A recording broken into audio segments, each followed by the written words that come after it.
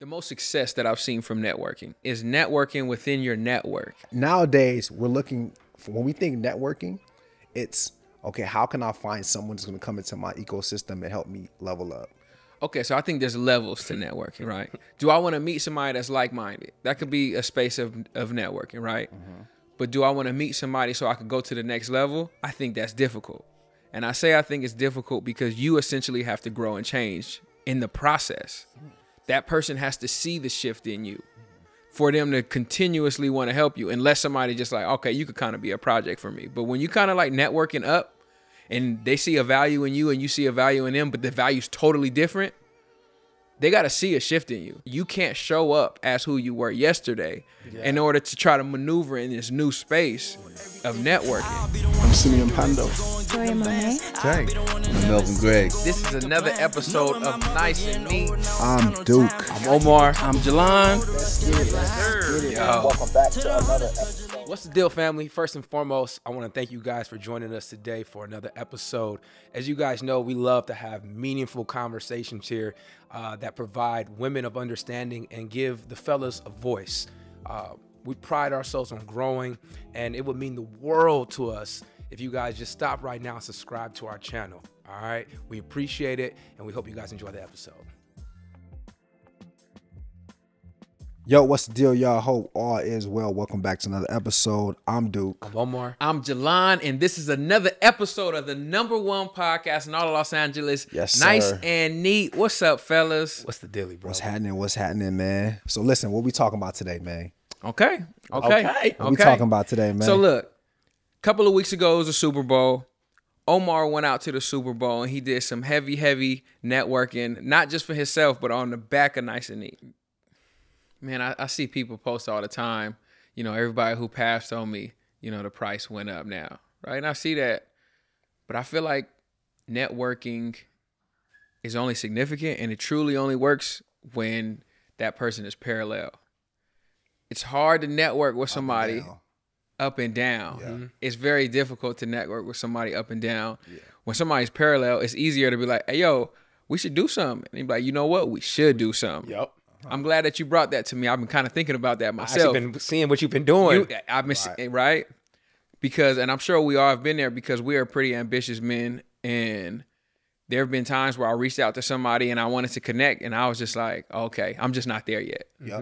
I'm just not there yet. And hard feelings? And there's no hard feelings. It's okay. I'm not gonna resent you when it is time for us to be there. I'm not gonna look at you and be like, yo, you passed up on me and be upset about it. You know, because I'm sure there's plenty of people who reach out to me and I don't even reply to them because I don't see the value yet. Yep.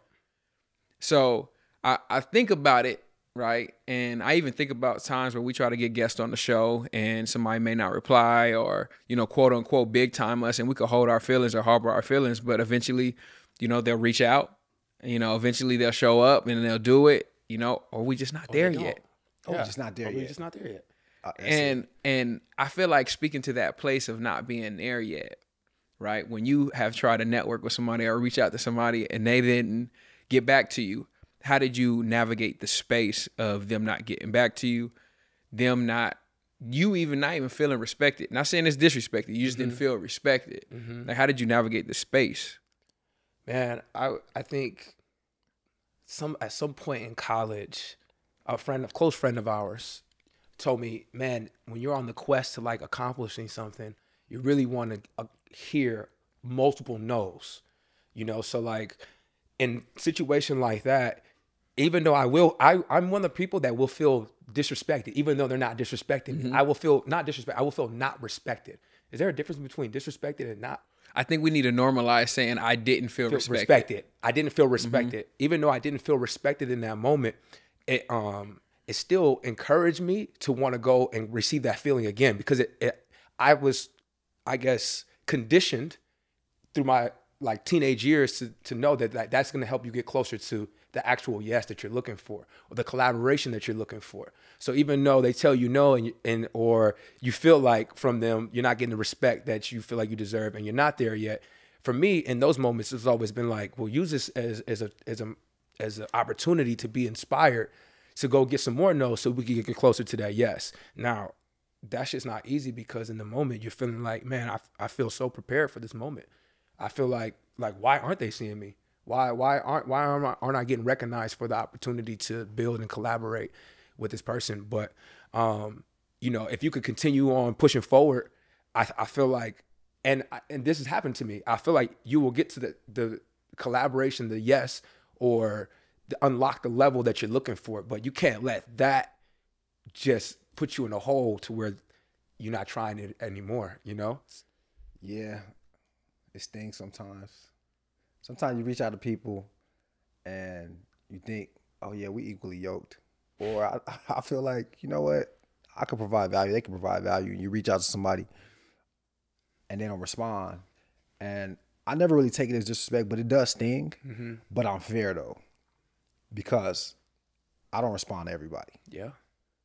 So I always got to take that into account. Sometimes I don't respond and I don't think, yo, I'm disrespecting you or I don't like you or anything. Sometimes you just haven't painted a clear picture of how this would benefit us. Mm-hmm. You know what I mean? So if you just say, hey, you need to have me on a show, I'm not going to ask you, what do you talk about? I'm just going to go on your page and look for myself. Okay, does this person have the thing? Is this person in alignment with us? And if he's not or she's not, then I won't respond. Mm-hmm. So sometimes it's me understanding that, okay, well, maybe I don't have a large enough community. Yep. Maybe I haven't created enough buzz around my own name or our name, right? So because, you know, people follow the trend. Once everybody like you, then it's just like, okay, this is a guy I've seen before. I know everyone likes him, so I can work with this person just from the simple fact of that, even if there's nothing in alignment. Sometimes people work with you off of, you know, what you guys do. Sometimes people work with you based on the audience you guys have, right? So it's just like, all right, well, I could do two things. I could just get better at the craft and then provide more value, or I could just appeal to everyone else and become so big that people feel like they missing out. You know what I mean? And when people feel like they're missing out, they always are willing to collaborate. Yep. So I know people are listening right now, and you know, some people are like, yo, I go through those channels, I meet people, and you know, the OJ's got a song, they smile in your face, right? Yep. And we met in person and everything was good and we exchanged information and we said we're going to collab. I got you. We said that we would. And now I reach out, it's crickets. Mm-hmm. When people are experiencing that, and it's like, I did everything that I was supposed to do to network. I did the icebreaker. I connected with them. We were at a great event. And, you know, I reached out and I didn't hear anything back from them. How do you navigate that space? Is that just a part of the receiving the no's? Is that just a part of it? Like, how would you navigate that space? You just accept it. Mm-hmm. You just accept it. Everyone, like at this point in time, everyone is not a man of their word or a woman of their word. We know that. There's plenty of times when people say, yo, I'm going to come. And I've never seen you a day in my life after that. You know what I'm saying? And it's just accepting it because there's too many other opportunities, you know, and people have things going on in their life. Yep. You just don't know. I may just not feel like it. Yep. I may have lost a parent, had a kid, not feeling myself. I don't know. Yep. So those are the things that we got to take into consideration all the time. I think that's great. It's just not judging. Don't take it personal. Because sometimes it's not. And that's one of the 4 agreements. Yeah, I think what you said is incredible, because I was just listening to something the other day. It was talking about just giving people grace and understanding, and you don't know what someone is going through either. Never. You never know. So like the person, you could have reached out at a terrible time. You know what I mean? So I would say just don't take it personal too. Adding to Duke's point, because your personal feelings could end up ruining what could be something great later on down the line. You know, that could have just didn't connect because of timing. Yeah. So I think for me, right, as far as the best way that I've seen, the most success that I've seen from networking, the most success that I've seen is networking within your network. And that's kind of what bring things parallel. Even if somebody feels out of reach, but if they're in your network already, and I mean in your network in a sense of, Duke, if I had a friend that you wanted to connect with, or if Omar, you had somebody who was in your acting class that I wanted to connect with and you guys were already tight, I feel like you kind of get the silent stamp of approval through your network. So I feel like that's been the thing that's been the most beneficial for me. Anytime I ever kind of just wanted to make a cold connection, it's been through somebody who's already connected or affiliated within my network. It's been people who's popped up at the shop off of the back of you guys that I didn't know, but once you mention your name, it's good. Okay. Well, look, I'm listening. It's good. Yep. Yeah. You know, so I think where it gets difficult is when you're like, hey, you know, I want to change. You know, I want to kind of have when you were stepping into fashion, Duke, I want more of a fashion network and I want it now. It's like, how do we best navigate moving towards a new network? And I honestly think it's actually, because I'm in the space now, putting yourself in the most uncomfortable positions that you just never did it before. Like, I go to council meetings now. Yep. It's so surreal to me that I am in council meetings and I am having conversations with people who I never thought I'd be sitting down talking to, with councilmen for different cities and different levels of connections that I never thought that I'd be connecting with, but I just used everything that I used before and then just try to bring it to this new arena. And some of those things could have been connecting to your friends networks, and then just kind of bringing that to the arena. Obviously, you got to tweak things a little bit. You know, you definitely have to tweak things a little bit. But I think, honestly, for our audience, I think networking is tough. I think networking is very difficult. I don't think networking is easy. I see, you know, especially as women transition into different phases of life, whether it's you were once the party girl and now you just in a serious relationship. And it's like, well, where do I just now find people that I could just have a drink with that's not trying to go somewhere afterwards? That's a part of networking. And I think that's tough to step outside of what was once comfortable. Do you think, though, networking is hard, though, because we try to find the ideal person to network based on social media? You understand what I'm saying? So we try to really like look to see, okay, is this person popping? Does this person have things going on? Do people know this person? Before we decide to, okay, now I actually want to hang with this person, or I think I want to actually get to know this person further. Because I feel like social media, nowadays, we're looking, when we think networking, it's, okay, how can I find someone that's going to come into my ecosystem and help me level up? Okay, so I think there's levels to networking, right? Do I want to meet somebody that's like-minded? That could be a space of networking, right? But do I want to meet somebody so I could go to the next level? I think that's difficult. And I say I think it's difficult because you essentially have to grow and change in the process. That person has to see the shift in you for them to continuously want to help you, unless somebody just like, okay, you could kind of be a project for me. But when you kind of like networking up, and they see a value in you and you see a value in them, but the value's totally different, they got to see a shift in you. Like there has to be a bit of a shift. You ever, like, for example, let's use DC Young Fly, right? DC Young Fly was successful and he was a comedian and he was funny, and you know what they would call it, he did the Chitlin circuit. The Chitlin circuit would be considered just the small arenas in the South.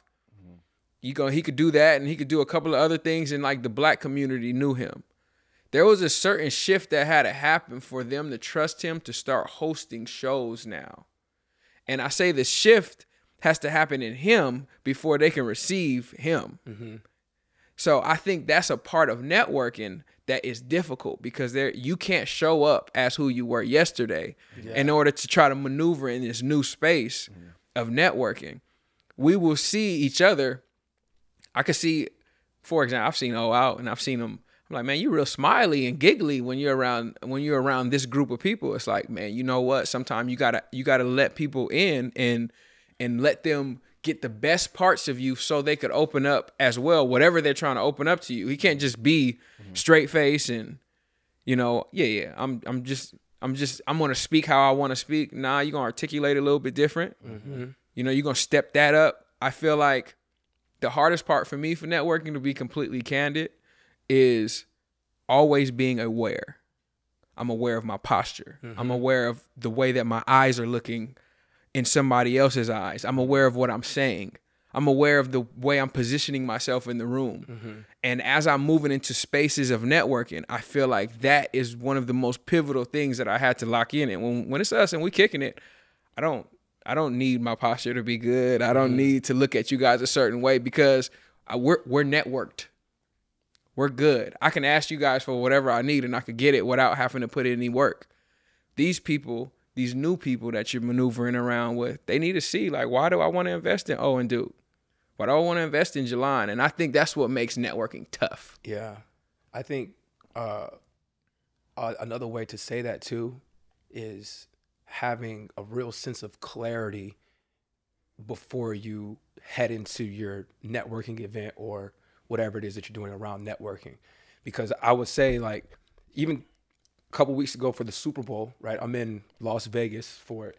And Duke, you're familiar with Radio Row. Yep. You're familiar with Radio Row. For those that aren't, it's just imagine like a conference room, hotel conference room full of 100 radio stations from around the U.S., right? So it's huge media opportunity for different publications, athletes, and entertainers. And you know, prior to this past week or this past time of me going, even me being in there, I'm like, oh yeah, I'm going to go network. You know what I mean? And I'm gonna grab some contacts and I hit you up, right? Okay, cool. But part of the reason why I just have 1,200 contacts in my phone of people that I'm not using is because prior to this last time of me going, I wasn't really sure about like why I wanted to even network with the person. Like, yeah, I want to network because people say you got to network, right? Mm-hmm. Sure. Okay, cool. I'm gonna go network. I'm gonna go link with people, right? But I'm not really sure why I'm connecting, or I'm not even sure what I'm offering them at this moment. Mm-hmm. Take it to this past time with me going, I'm like very clear. I'm like, hey, I have a podcast. I'm really trying to get the NFL to get behind it in any way that I possibly can. Like, and it becomes a different conversation. You get different answers and different responses from people when you're very clear about what you're looking for. Why are you here? Why are you here? Why are you here? Like, I know your personality and whatever it is, you're supposed to be in the building. That's good. But what can you, like Jelon said it, you just touched on it. What are you offering? Yeah. What can you bring of value to this table? Mm-hmm. You know, and that was something that really clicked for me this past weekend of me actually being at a networking event. It was like, damn, the difference in my mindset is completely different because I have such a great amount of clarity about where I want to go. Yeah. Like, I'm not confused about where this train is headed. Mm-hmm. This train is headed in one direction, and I'm looking for people to come partner, sponsor, to get involved. Mm-hmm. It's very clear. I'm not like, and every conversation is met with that energy and that intent, you know? So I think, you know, that's a big thing too, is just making sure that you have some clarity about like what you're looking for in this event or out of socializing with these people, because just like I said, we all got 1,200 contacts of people that we'll never talk to again, right? But we got their contact for the sake of networking. But, you know, when there's not a precise intention and clarity around why you're doing it, then it just becomes, you know, just conversation, which, don't get me wrong, it serves as great practice. Like, I'm not going to say that like networking, just a network is bullshit, because sometimes when you're young, it is beneficial. It's a season where you need to just be seen. You need to be bumping your gums. Yeah. You need to learn how to get in and out of conversations. You need to learn how to be adaptive to other people's lingo. You need to learn how to move. And I wanted to say something too. One of the things that I've never worried about when I go into the rooms is what you were talking about, like the posture and stuff like that. Mm-hmm. And I don't know about you, Duke, but because of like I've had so much media training, you know, I'm kind of like always on my P's and Q's. But I think that's something real that people need to have some real awareness about. Yeah. How are you standing? How are you interacting with people? Are you inviting enough to people? You know what I mean? Do you make people feel welcome enough to even have the conversation? These are all things that tie into you actually having a successful networking time, you know? So what's the one thing that you want to display when you walk into a room? Confidence. Okay. I want to exude confidence at all times. Okay. Because I've had people come up to me and be like, hey, bro, I don't know what you do. I have no idea. I have no idea what you do, but I'm trying to be around it. And I'd be like, and those interactions end up getting great relationships off of me just exuding confidence. Mm-hmm. So I would say confidence more than anything. Even if you don't necessarily feel comfortable in talking about what you're talking about, but you have some clarity around it, if you have confidence, you're gonna be golden. You're gonna be, once you break the ice, it's just gonna flow. But I want people to say, "Who's that?" That's it. That's what you want to leave with. You want to leave with that lasting impression. Yeah. Who's that dude with the beanie on? Yeah. Mm-hmm. Damn. Who's that? That dude has some strong presence. I don't know what's wrong. Who's that? Hey, yo, who's that guy? That's what you want. That's what you want. That's what you want. You know, I think that opens doors for you. And so that's another reason why it's even more important to like be specific, have intention, and have clarity about what you want. Because if you walk with that confidence, a door gonna open. A door's gonna open. You don't want to be like timid to walk through the door. You know what I mean? Because you walk in with confidence in a place, looking good, smelling good, having some clarity, something's gonna happen for you. So you got to be ready for that. You know, those are definitely things that I'm thinking about today, going into networking that I wasn't really thinking about 5-10 years ago. How does networking change for you guys when you guys are going into a space where you guys know everyone is more successful or smarter than you? I'm like O said, I have to be really dialed in, right? Because I think success is a lure. Because somebody can be successful in a whole different lane that has nothing to do with what you trying to work toward. And it's like, if I'm just attached to them, I'll be good. And then you just got somebody's contact and they don't know why y'all met. You don't know why y'all met. They just like, oh, cool. Even if you were impressionable and you were solid, you guys can't really make nothing shake. I think it's super important, again, to, like you said, hone in. Let's say we do podcasting. If you go into an event, let's say, for example, you're going to a podcasting event and you scan the room and you see everybody's podcast is successful. And then you like, hey, yo, that's the president of Spotify. If you just know that's the president of Spotify and you go talk to him, like, what are you trying to accomplish, though? Like, it's cool that he's in the room. Like, that's great. But if you don't know what you're trying to do, hey, yo, we want to get more ads ran through our platform. How does that look on the Spotify platform? What does it look like? Hey, the deal that such and such has, you know, how do we start working towards that? Hey, I just want to introduce myself. This is my podcast. But if you don't have what you want to accomplish, and you have to do that before you get into the room. Yeah, that's the homework. That's the homework. Yeah. That's the thing about networking. This is why you have to be concise and understand exactly what it is you're trying to achieve. I sit down and me and Brittany, we talk about it all the time. Like, hey, this is my career path. This is what I'm trying to take. You know, if I want to work on Nice and Neat, what does this season of Nice and Neat look like? Forget the end goal. What does the season look like? Cool. Ask questions towards the season. Because I feel like a lot of times we look at what our end goal is, what the Z is, and that person could recognize you ain't even did B yet. Mm-hmm. So you sitting here asking me about getting featured on Spotify, and you guys haven't even you guys aren't even syndicated. What's going on? What's going on here? I get that you have a podcast. That's great, bro. Yep. But like, I'm not the step right now to be talking to. Yep.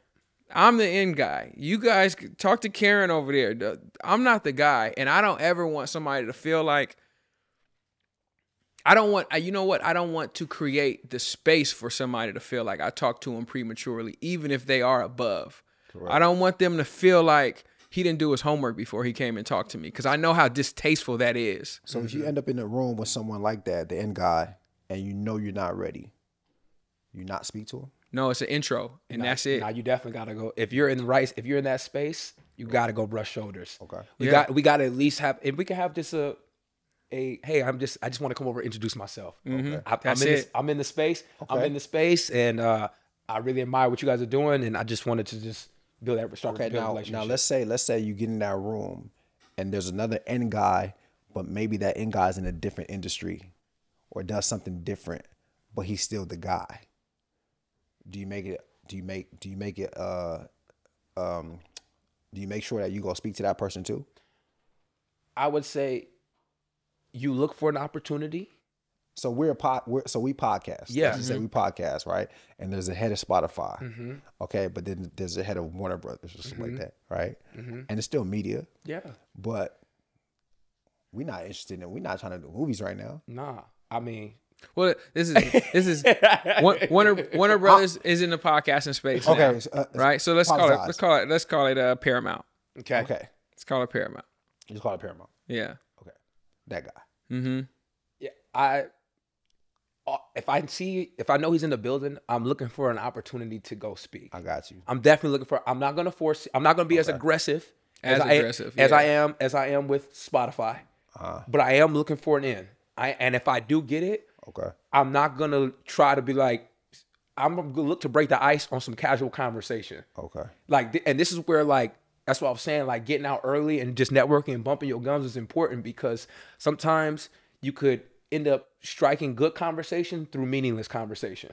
You know what I mean? By just getting to, by just building with people. You know what I mean? And before you know, we realize we found something in common in 2 minutes. Cool. Now we lean on that. You know what I mean? Because you know you're not in the same space, but this is a good relationship to have. It's a good, and people, we're all people. We all like meeting new people. You know what I mean? So you never know. You may be able to charm somebody, and maybe able to open up a door for yourself later on down the line. But again, I wouldn't force it, and I wouldn't be as aggressive as to find my way in. But I would be looking for the opportunity. Like if I seen dude at the bar by himself for a quick moment, I would be trying to get over there. Oh yeah, I'm over there. I'm trying to get over there. I'm trying to get over there. Hey, bro, what you drinking? Like you said though, most importantly, people are people, man. People are people. Everybody puts their pants on one leg at a time. You got to remember that. And I feel like when you approach people and you just approach them really humane and just as another human, as another person, and we've all done it to where it's just like somebody looked at you speaking to whoever it is and be like, man, you was real confident talking to bruh. That. You was real confident talking to bruh. You just walked up to him and you just started talking That's to how you him. break it. That's how you get in. It's like, wow, why was you so confident, man? We just all people, bro. Yep. That's it. Because I feel like even that person gets so many people that come to them like this, very small, that when they get somebody, they even like, who is this guy? That. I like that. I like this guy came up to me real confident. Yep. I don't know who he is, but and a lot of times, man, that's all you really have to showcase. But I hope you back it up though, because that's just an intro. It's just like dating. It's just like dating. Yep. That's an intro. Okay, cool. You Great get first impression. You get a second call. Follow it up. Mm-hmm. All right, now that we're here, man, let's talk about some things we want y'all to stop doing when y'all see us out or y'all slide into our DM. All right. Yo, we know we growing. We know we going places. All right. But look, check it. You got to step to us correctly. Proper now. Step to us correctly. All right. Look, listen, do not see me out and whisper sweet nothings in my ears talking about, hey, bro, and you got to bring me on the podcast. Because I'm going to look at you like, what you doing? That hot ass whisper. Get that hot ass breath off my ear, man. You're not my girl. Get up off me. Because I'm going to look at you like, okay, well, why do we need to bring you on the podcast? And if you say, I just need to talk my shit, I'm going to slap you in your face. I'm going to slap you in your face. I'm going to just slap you in your face. Yo, have something to offer, man. If you want to come on a podcast, just have something to offer. Have. If you watch the podcast, then you know the subject matter. And you know that we just don't be out here talking about goofy stuff. You know what I mean? We're not just out here talking about, like, okay, I'll give you an example. Yo, our podcast, yes, we talk about women. Yes, we talk about relationships. Yes, we talk about dating. But it's What's it giving? It's giving grown. Okay. Okay. Okay. That's what it's giving. It's giving grown and it's giving substance and it's giving respect. Mm-hmm. All right. Now, if you say, hey, I want to come on y'all podcast because I got some stuff to say, I'm already going to assume that, oh, you just want to talk shit. Yep. But then I go to your page and the way you talking about women is just disrespectful, right? Everything is geared towards negativity. Everything is geared towards just extreme takes and clickbait. Then I'm going to look at you and say, you're not for us. Now, I understand the need to have conflicting opinions for a good show, right? Because we learn from people that think differently from us. I understand that. But the thought process, or I guess the way of messaging should be in alignment, right? So if I know you think differently than I do, but you're still solution oriented and you still speak with respect, right? Because you could be a woman you could be a feminist woman who doesn't even like men, right? But the way you talk about men is in a manner where, okay, it's digestible and it's solution oriented and you're open to receiving my feedback. Oh, we could talk. But if it's not that, then scram. You know, you gotta if you want to network properly, you gotta have patience. And I think people try to move too fast and try to foster the relationship way too fast. Mm-hmm. Like, let us meet, let us speak, let us follow each other, see what I'll see what you're about, you see what I'm about, and let us communicate, maybe see each other again. And then we could talk about, hey, do you want to come on my podcast? Or, hey, I want to come on your podcast, or I would love to come on your podcast and talk about this. And that this needs to be incongruent with just our show. You get what I'm saying? And if it's not, then it's just like, all right, now you just want to talk. Now you just want a platform that you think our platform is just a whatever platform that you could just hop on. Like we be having whatever conversation. You think you could just hop on our platform, and just because you're the homie, or just because, you know, we associates, but like, yo, it's not like that. Nowadays, we really gotta vet people and see, okay, does this person align with our platform? If we bring this person on, does this person represent Nice and Neat the way we want Nice and Neat to be represented? Do we think this person will give us good conversation or value from the conversation? So it's impossible for us to have that answer when we first meet. So sometimes people meet us and they say, yo, y'all got to bring me on a podcast. And it's just like, how do we know that? It's like trying to ask a girl to take her home and get in bed with her on the first night.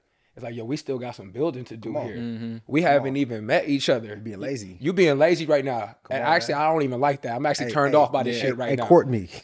Seriously. Court me. Hey, I'm the baddie here. Okay?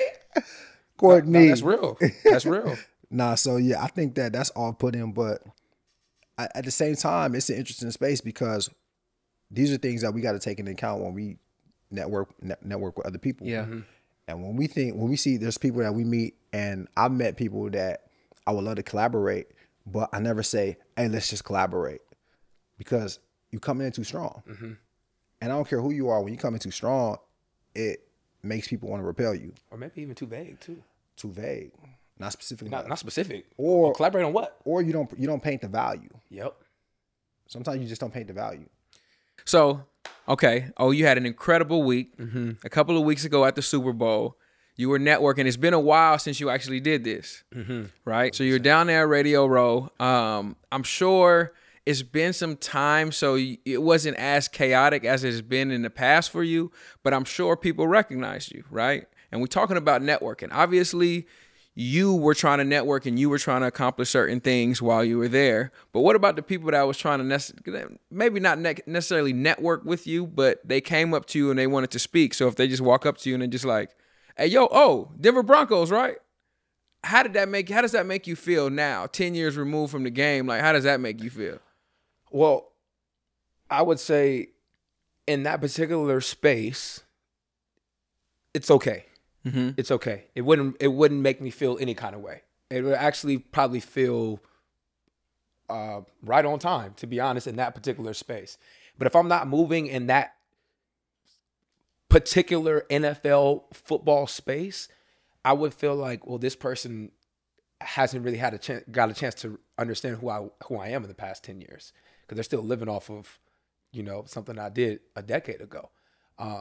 So, I mean, I would have a conversation with them. I'm not so sure how far the conversation will go, you know what I mean? Or if we will even begin to build a relationship after that, because, I don't know. I feel like whenever you're networking with somebody, like, I'm not currently playing football. Yeah. So why would you lead with that? It's like, what networking is kind of like a, what have you done for me lately kind of space. What are you doing lately? Right. Yeah, I mean, it kind of tells me that I'm not doing enough. Yeah. I haven't done enough. I haven't done enough to forge a new identity. Yeah. For you to recognize me as what I'm doing now. But that's great. What's crazy is that could be totally false. Yeah, right? It could be. That person could be just so out of the loop. It could be. You know what I mean? It could be. So you got to be careful with that. Yeah. With having that thought, because that's a very easy thought that could creep into your mind. It could be. Yeah, because I'm sure people will walk up to Dion and be like, "Hey, man, them Cowboys teams that you were on, I loved those teams." I got you. Yep. And Dion could be like, "Bro, all that I've done since '96, right. Yeah. All that I've done since then. This is what you bring up." But no telling who they were at that time, sure. How it impacted their life. Somebody told me.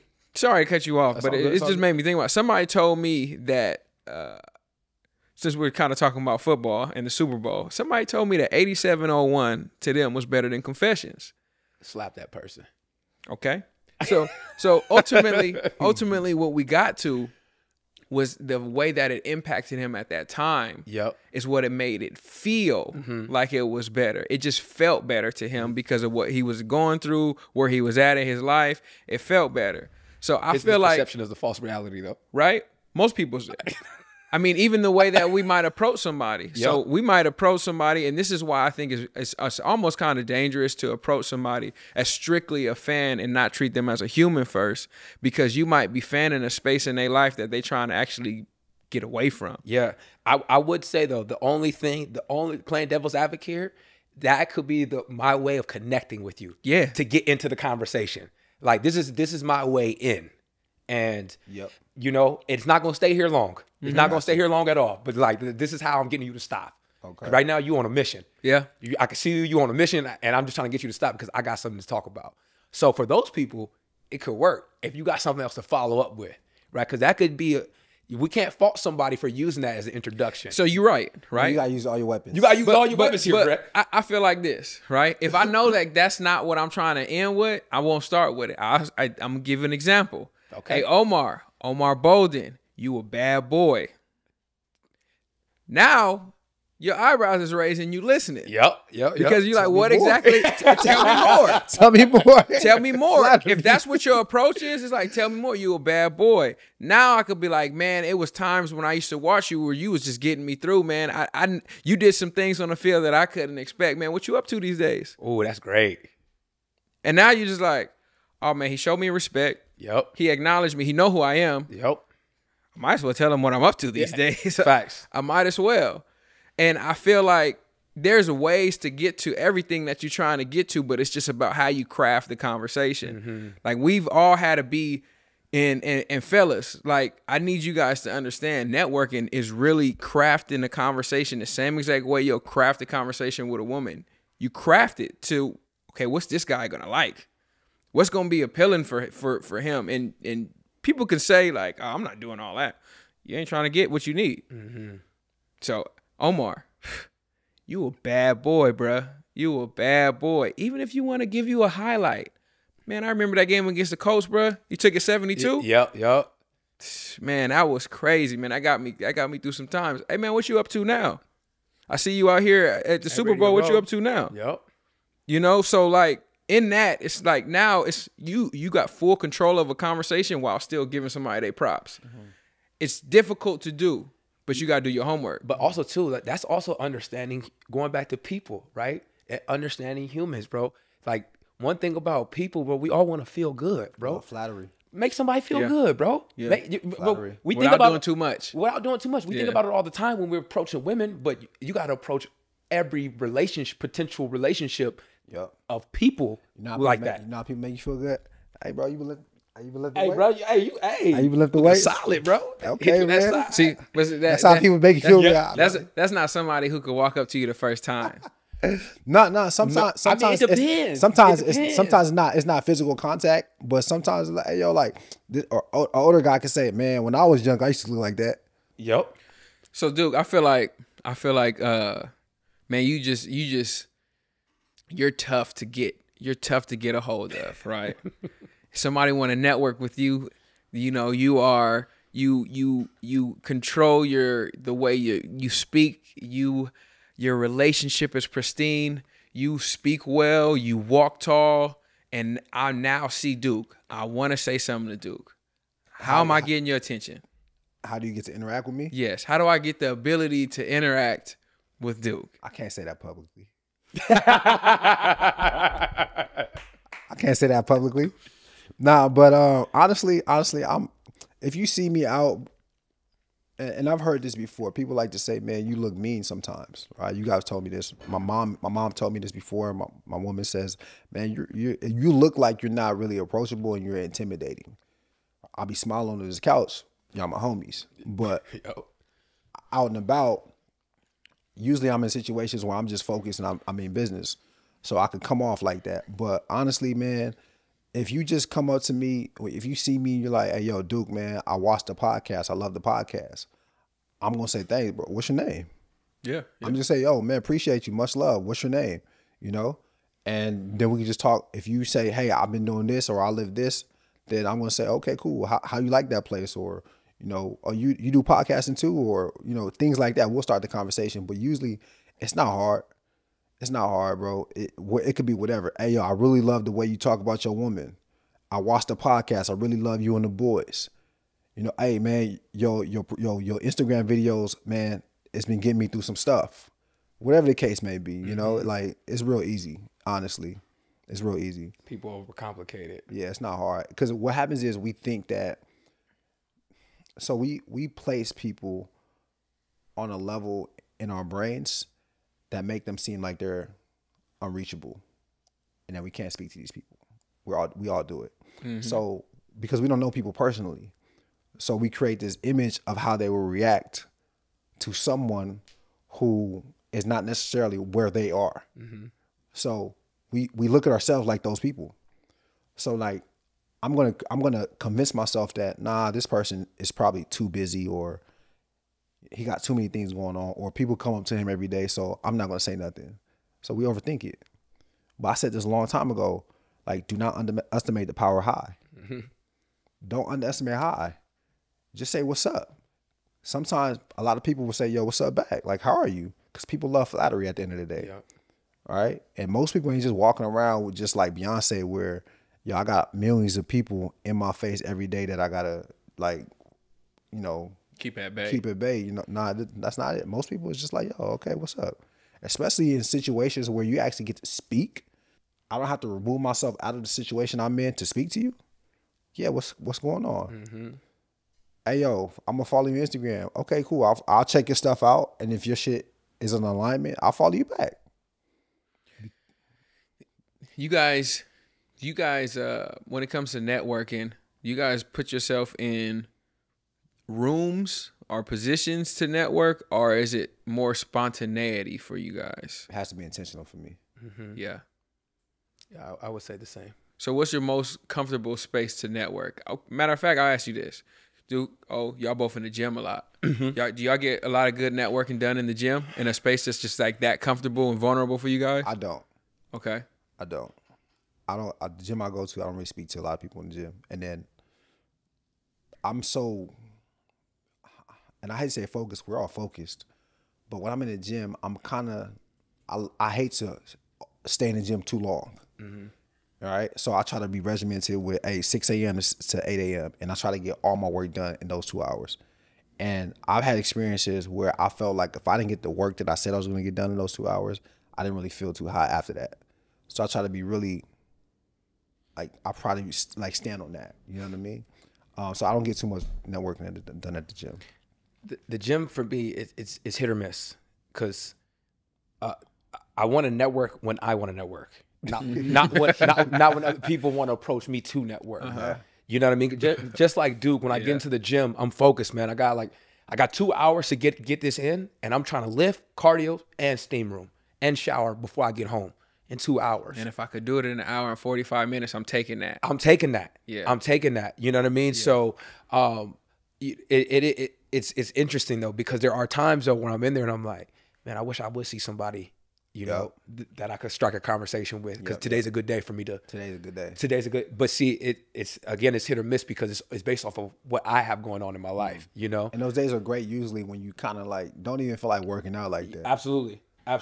But I would say from generally speaking, like, it's not the best place to network for me. What's the best place to network for you? Ooh, some place where there's a bar. Some place where people are, now I'm not drinking, but it's much easier to talk to people when people have a drink in their hand. I've learned. People are way more open, way more free, way more inviting, and way more open to conversation. That's a good tip. Yeah. So like I'm looking at, and again, you don't have to drink to go to these places to find that opportunity, because I don't drink, right? But I will grab a ginger beer in a short glass and make it look like I'm drinking, to make it look like that. Why though? Why? Because I don't want to seem like I'm judging people by not. Yeah. So I want people to have their guard. Another reason why it's great to talk to people while they're drinking is because they have their guard down, right? They'll be open. Sometimes people will say things they shouldn't even say with the drink in their hand. You know what I mean? So I don't want them to feel like they can't talk freely because I don't have a drink in my hand. And I also don't want them to question me. I eliminate all the questions. Because you got a drink. Because I got my drink in hand. If I don't, it's like, oh, you don't drink? Yeah. Why not? Yeah. It's like, that shit don't even matter. Yeah. that shit is irrelevant to what my mission is. You know what I mean? So, that's how I'm moving. I think the bar. What about you? For me, Yeah. man, I like environments that I could control. If I'm What does that mean, though? If I'm gonna do my networking, right, and it's kind of cheat code for me. People come to me, For sure. so I know if I'm gonna get a certain person that's gonna sit down with me for an hour. I name my business Golden Hour because I'm gonna make sure you sit here for an hour so I can give you everything I want to give you. Yep. Yep. So for me, it's kind of a cheat code. Now, if it's something outside of that, it's very, very, very intentional, and it's like I'm sitting down. Me and my lady, we sitting down. It's like, hey, yo, what do we want to accomplish from this? Like, what does that look like? Okay, what do you think? Am I missing anything here? Like, because this is what I want from this person. I want them to give me X, Y, and Z. And she's like, oh yeah, you missing this? Okay, for sure. And I talk to people every single day, so speaking is not difficult for me. It's just about what I want, and I feel like in networking, a closed mouth doesn't get fed, but you also don't want to spew out everything. So if I'm like, hey, yo, I want to get more eyes on my business, and I'm talking to, somebody that's a part of the Chamber of Commerce for the city, I'm not going to say, hey, who can you send over to my business? No, I'm going to talk to them like, hey, yo, so what's going on in the community, in the neighborhood, and what does that look like, and what does this look like, and how can I be a part of this? What do you want to join, right? Because I feel like being able to offer something is extremely important. I don't think anybody's going to say offering something is bad. I don't think that will ever be bad. So for me, just like the spaces are always intentional when it's not them coming to me. Very, very intentional. They have to be. And I actually kind of find it tough now being a father and leaving my house for something that I didn't receive a benefit from. Like, it's just tough for me. And I understand there were seasons, and this is the thing too. I'm sure you guys could understand this.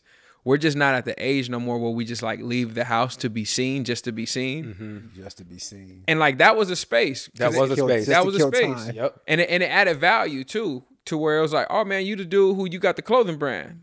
Like, you the guy that cut hair. Like, oh, okay, for sure. That was a space. And I feel like now at this point, we're all pretty established in what we're trying to do, and we know how to get closer to what it is that we want. But what about those things that it's not a guaranteed networking event, but it can be? Like, how do you maneuver in that space? How do you make yourself even feel comfortable in saying, I can enter this space and I could potentially walk away with something, but I also could potentially walk away with nothing? You approach them the same way you approach the network event that is like actually destined or designed for you to be there. There are events that we throw amongst ourselves that are just the homies. But if you look at it, if you look at it from a different perspective, it could be an incredible networking opportunity for you. Like, I don't know this person as well as you may know him. I was networking at your baby shower. You see what I'm saying? Yeah, you see what I'm saying? So it's all about your perspective. Like, all these opportunities where there are people, group of people together, that's a networking opportunity. Wow. It's just how you look at it. Yep. If you approach it like, I'm going to come fresh, I'm going to be open to conversation, and I'm going to be talking about the things that I could offer people of my value, with my value. Every event could be incredible for you. I'm glad you said, let's have some fun. Oh, let's do it. All right. What about the people who feel like they have to be at every event because everything is a networking event? What? Y'all thirsty. Right? Thirsty. You just calling everything networking. You're just thirsty. You just want to be out, and you just want to be seen, and you just want. Maybe it's something. Maybe you just hate home. Maybe you don't like your space. Maybe you don't like the person you live with. Maybe you don't like being bored. But it's not just I just want to network. Because I know people that say it all the time. That's the blanket. Like, oh yeah, no, I'm just going. It's networking. It's networking. I'm going to hang out at the studio. It's networking. It's networking. And it's like. So when people say that though, and it's just always it's networking. That's just, I'm just going to put myself in this position, and hope somebody says something to me. That I'm just going to put myself there, but I'm not going there with a game plan. I'm not going there with being intentional. I don't know who's going to be there. I'm just going there. And I think it's just saying it's just a blanket over it, but it's not really. I wouldn't consider it real networking. Yeah. Time and time again. Nah. I don't think you get anything accomplished. Okay. You should sit some things out. I feel like we've been talking about the initial meeting, right? Let's say you go to a said networking event and you land the big fish. You get the contact, you land the big fish. What's the next step? This is good. Next step, go ahead. You gotta follow up. You gotta follow up and reestablish via text, email, phone call why we even started this relationship in the first place. Because people, it's a network event. You're not the only person that they met, right? And you weren't the last. You weren't the first. You weren't the last. You know what I mean? They met a tons of people, right? So let me go over the things that we talked about at the party. I know it was a little loud and stuff like that.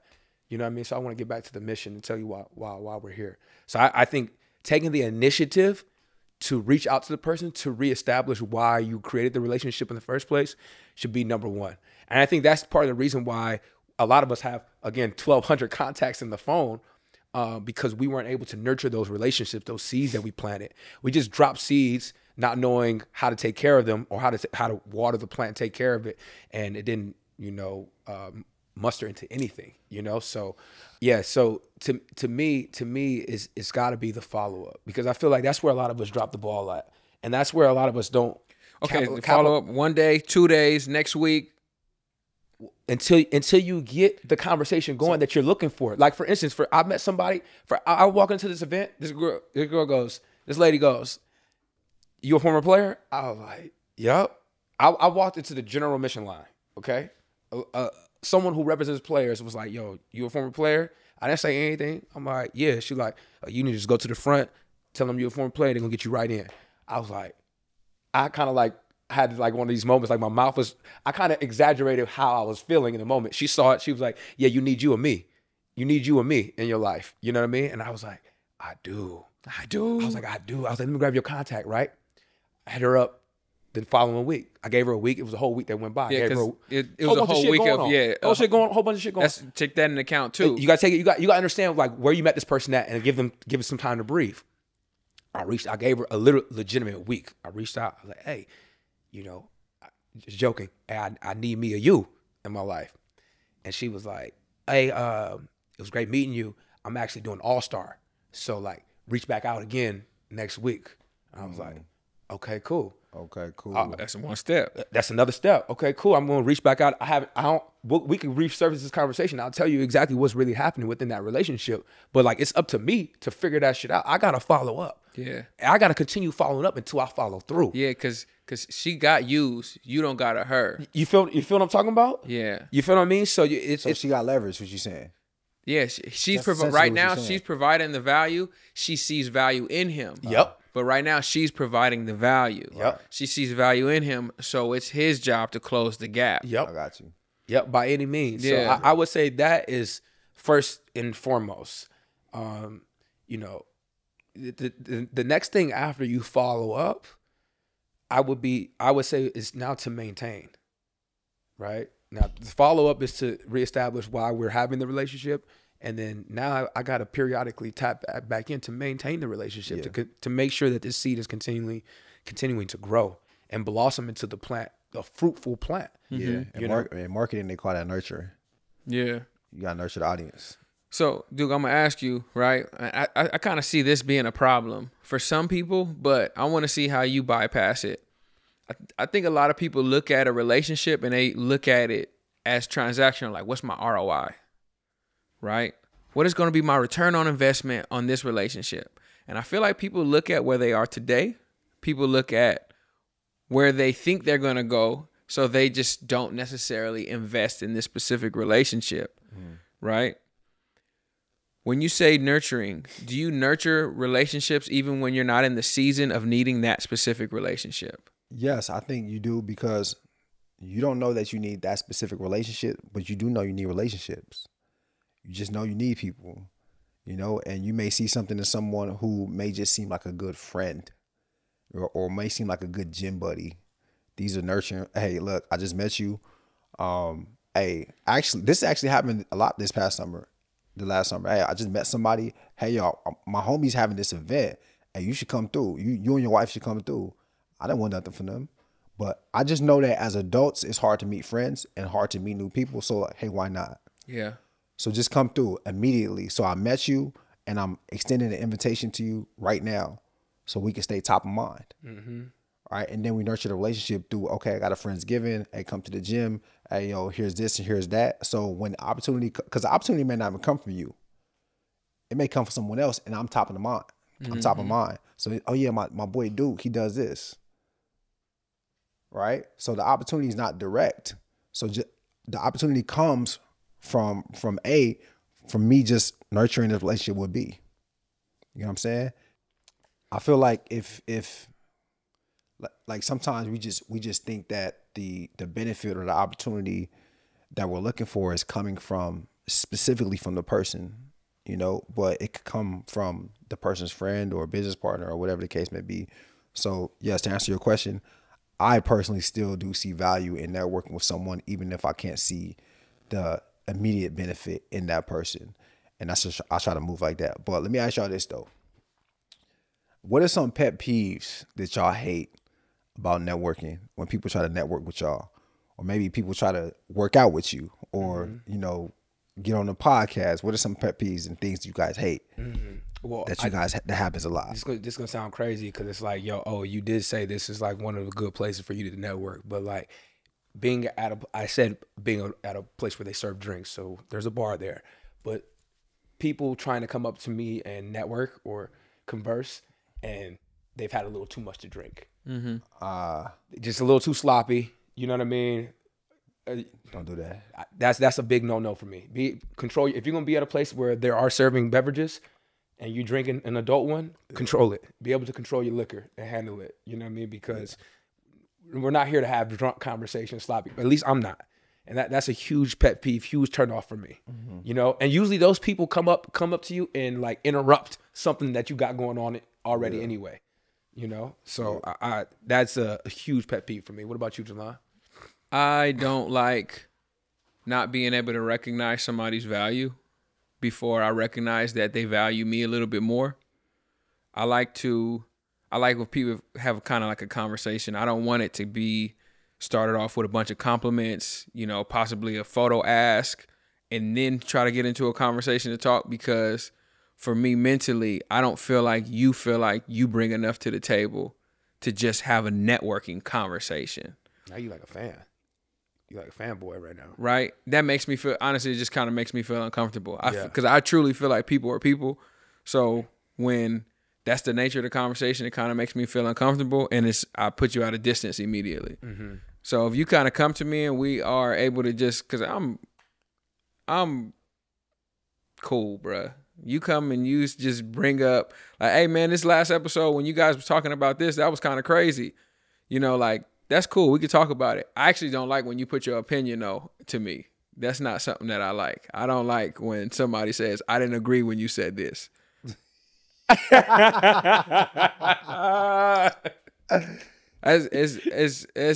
I mean, because let's just look at it like this. The comment section, bro. Hey, they trying to rehab the conversation. Yeah, I said what I said. I said what I said. I said what I said. What I said. You know, and we have the final edit on everything that we do. And if it released, I said what I said. I said what I said. Trust me, I watched it. You know, so that's something that kind of makes me feel uncomfortable. What I do love, though, in networking is when somebody comes and they start talking about what it is that they do, and I could connect with their value immediately. So, like, I think the easiest people to network, I think if you are a photographer, you should never walk into a room and not network. If you're a videographer, you should never not walk into a room and not network. Everybody needs one of those. And I feel like that space is so nuanced, people don't know that you're not good until they realize you're not good. So you could get one job from everybody. So I think that, like, those jobs, you should always be networking. This thought just came to my head too. But like, how do you feel about, I guess this maybe even be something that I don't like too. Like if we are in a place where we're beginning to network and it's time to exchange contacts or information, right? If your socials aren't popping, I wouldn't lead with the socials. There's nothing saying that we have to connect via social right here in this moment. That's true. We could connect. I could take your phone number and we could and take your email and be just good like that. That's true. We're in a space where today people feel like all of a sudden I have to show you my Instagram. Yes, because it's the quickest way to get an idea of what Sure, it's about. but I don't have to lead with that. That's a choice of mine. Yeah, but if you don't give me your Instagram, then like, Well, but the next person gives me their Instagram. Is that out of sight, out of mind? I'm not calling you. But it's not up to you though. It's up to me. I'm getting your contact. What I'm saying, You know what I mean? I'm saying is, okay, look, I'm a photographer, a videographer. That's different. I'm not talking about those guys. Oh, okay. I'm not talking about like, Okay. what if I'm an angel investor? I got you. What if I'm an investor? I got you. That's Got different. 200 followers. And I got 200 followers, but I got brand. I got you. I'm not leading with my Instagram. I got you. You know what I mean? I'm not those Yeah. those specific jobs. Okay. That's different. Yep, I that's got you. different. I But got I'm you. talking about someone who may not work in If anything that deals with client content. facing. Yes, you know what I mean. So I don't. That just randomly popped in my head. Another thing that popped in my head is you saying that. Don't try to sell me anything. I don't think you should try to sell anybody anything when you first meet them. That's what I'm saying. You gotta nurture that, man. That is really where the nurturing comes in. Even if you walk Warm me up up. to them and Warm you me say, up now. "Hey, I'm a videographer." If you are adamant about it and you believe in your work that much and you almost want to talk about giving them a service, I'll say give it to them for free before you want to charge somebody, because it makes it uncomfortable for people when, first and foremost, none of us want to spend any money that we don't have to spend. Yeah. Like, I didn't come to meet people to spend money. I didn't. So when you meet somebody and they be like, "Hey man, you should check out my website, man. You know, everything is on there, man. It's half off, man. You should check it out though. It's good stuff on there. Like, it's good stuff on there. You should check it out." All right, for sure, bro. He's selling you a little Obviously, too hard not too on- many on people the checking it products. out. If you got me. So I don't believe in selling anything to anybody first time. I believe if somebody even tries to tell you to sell something to them, downplay it. Be super modest. Hey man, hey Jelon is one of the best barbers I know. You got to go check him out, man. Like, man, hey man, I know you probably already got a barber or something, bro. If you do, it's all good. If not, I'm available. Come through. Mm-hmm. But I'm never gonna be like, "Oh yeah, bro, I got competitive prices, everything." Never, bro. I don't even show mirrors. Cause you're trying to convince. Hey, I would say though, like, there's an art in selling you without, like, No, selling. Selling you is basically saying, "Hey, I can provide value to you, but I don't want you to buy anything from me right now." yeah. You know what I mean? Yes. I don't want you to buy Yes. anything. I'm not offering you nothing. You almost right kind now. of keep it like a mystery to where you be like, "What does that guy sound?" Yeah. I kind of do want to know what. Yup. But like, if you just give them everything, you know, again, it's like dating. You give them everything, there's nothing to come back for. So like, selling them, telling people your pricing and doing all that, that's not effective networking. Like, I would never tell a woman how much I make on our first date. Nope. I wouldn't. I don't care how much I made. It's tacky on all fronts, I believe. So, but I don't sell me anything. Not while we're networking. That doesn't work for me. Don't sell me nothing. Don't sell me anything. I think like I said, man, I think for me it's just, we all have a pretty good idea of the type of people that we want to work with, partner with, network with, right? And ideally we want to partner and network with people that's directly across from us, not up or down, but directly across. And I just think that you got to read the room. And you got to have the awareness of who you are and what you've done and what you have to offer. And so I know everyone's socials don't always represent their exact like value, but if you looked at your socials and you looked at your stuff, and you were us or you were this other person, like, would you work with yourself? And then ask yourself, the people that are reaching out to you, that you look at their socials and you don't see that they have value, are you working with them? So Good questions to ask. you have to ask that question, because I'm fair. Yeah. I'm fair. You got to ask that question. So it's a pet peeve when people come up to you and they say, "Hey, let's work together," without establishing rapport, without nurturing a relationship, without providing clear value to you, without even seeing if you guys align. These are things that people just do just because they want the platform. Mm-hmm. If I just feel like you're just trying to take advantage of the platform, it turns me off. Mm-hmm. Because now you don't even care about the person. You know, you don't care about the person. You just care about the platform. And that's the quickest way for me to be like, nah, you good. You thirsty. Because you haven't made it clear to me. So those are the things that I don't like. I guess the last thing I'll say that I don't like too, in terms of networking, is the people who, within an initial meeting, tend to overpromise and underdeliver with the things that they're talking about in terms of what they could offer. Like, if you do decide to come step and introduce yourself, and we're building, and you're saying what you bring to the table, stand on that. Stand on that. Don't have us link in a week from now and follow up 10 days from then, and we don't get any of the things that you were talking about accomplished, or even the ball rolling on none of that. Like, have your P's and Q's in order. Make sure that whatever it is that you're coming up to, talking about, that you have to bring to the table, you are 100% standing on that. Like, this is what you live, this is what you breathe, this is what you eat, this is what you sleep. Because if not, you're just wasting everybody's time. And I personally hate wasting my time, especially when I felt like, damn, this dude got me. This dude jerked me, bro. Yeah. This dude jerked me, bro. This dude just wasting my time. Like, I thought we had something going right here. That eats me up right there. I had a question going out that you just kind of cleared up, and the question was going to be, how do you make yourself memorable? And I kind of think when you believe that somebody eats, sleep, and breathe what they talking about, that makes them really, really memorable. And especially if it's a need that I have.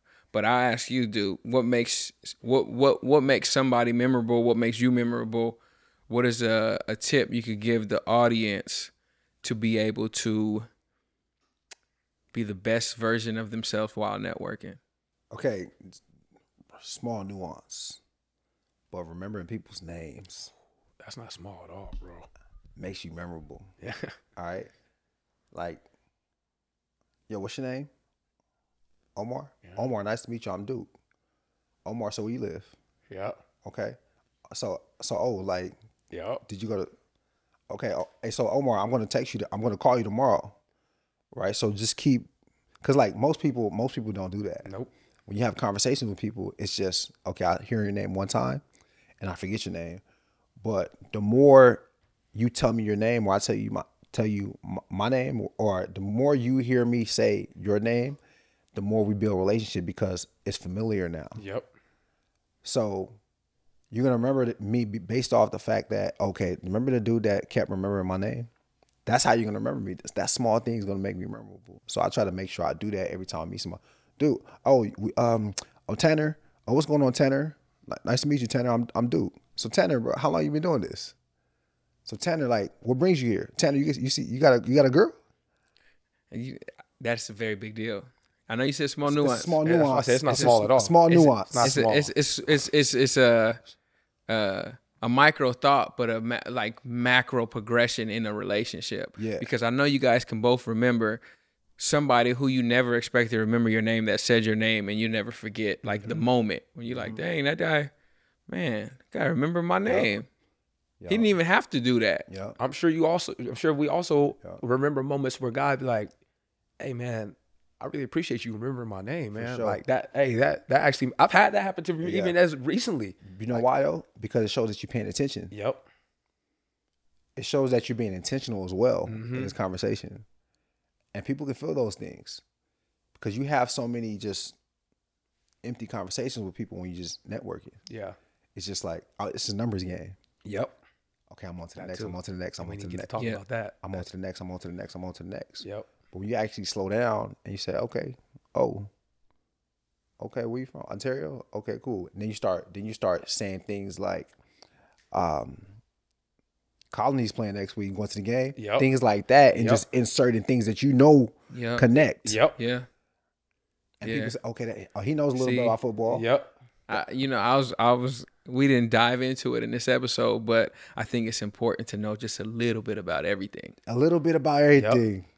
that goes back to what I was saying at the beginning of the episode, bro. Like, it's important sometimes when you're young to get out. You gotta understand or try to adopt the gift of gab, man. Yeah. That gonna take you a long way. Even just knowing just a little bit about the topic, just so you could get off. You could just have a comment in the conversation where he could be like, "That's a good point," and you'd be like, "Shit, that was all I knew." That's it. That's Hey, it. that was But all I'm I in knew. there, though. But I threw it in there. Yeah. Yeah, that you are right But about not that. only that though, giving people the opportunity to feel smart, right? Allowing them to express their intelligence about a particular thing. For instance, okay, let's say, like sometimes, or like let's say Chanel, and I'm talking to Chanel, and she's like, I work at the Mac store. I'm just throwing stuff out, right? And I'm saying, okay, cool. Like, oh, so you like makeup? Yeah, I like makeup. That blusher foundation. So what is the difference between blush and foundation? Yep. You Yep. know, because I thought blush was blush foundation. Oh, is blush the pink good. thing? It's No, I'm good. serious. It's And you know a little bit about it. Yep. Yeah. To let her explain to you what it is. Yep. So the conversation could go further. Yep. But allows her to feel like the expert, And which makes her feel good. And also too, it allows that person to it makes that person feel that you are really interested Exactly. and curious about what's going on in their That's life. a skill, man. Yeah, That's a skill, dog. Yeah, it's getting somebody to talk is a part of an art in networking. Just being able to get somebody to talk, because you know usually somebody start off like this. Oh, what's going on, man? Yeah. Yeah, I'm Jelon. Nice to meet you. Yeah, I do nice and neat. Okay, yeah. All right, yeah, you enjoy that? Okay. Yeah.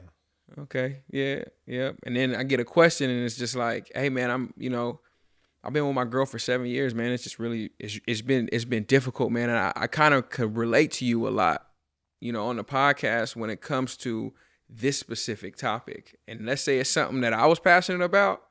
Not hands for the fall. Now I'll be like, so what did you take from it? What was your take on that? And then they get able to give me a real take to be able to now we could play tennis with a conversation. Got you. Let's roll. Oh yeah, let's roll now. Now we can roll. Now I know you're not just up here playing around. Yeah. Like you serious. Like you like, yo, if I see Jelon, this is what I'm going to say. And we've had moments like that. Hey, if I see such and such, this is what I'm gonna say. Yeah. And it goes exactly how you planned for it to go when you do your homework. You gotta do your homework. Yeah. All right, man. Listen, fellas, anything else? Nah, I'm good. Good. Nah, I'm good. Ah, Good. I mean, you got anything to say? I'm good. Listen, y'all, really appreciate you guys for watching this episode and listening to this episode. Go ahead, make sure you subscribe to our channel. We are approaching 75,000, something like that, on subscribers. So yeah, be sure to subscribe. Make sure you guys are subscribed to us on all streaming platforms and following us on all social platforms. Much love, much gratitude. I'm Duke. I'm Omar. I'm Jelon. This is another episode of Nice and Neat, and that's that on that. I'll be the one to Peace. take the risk to go and get them bands. I'll be the one to never sit and go and make a plan. Knowing my mother getting old and I don't got no time. Gotta keep a couple for the road, the rest get left behind. Yeah. To the hundreds, pledge allegiance I stand. I'm a gold pro 4 in the white sand.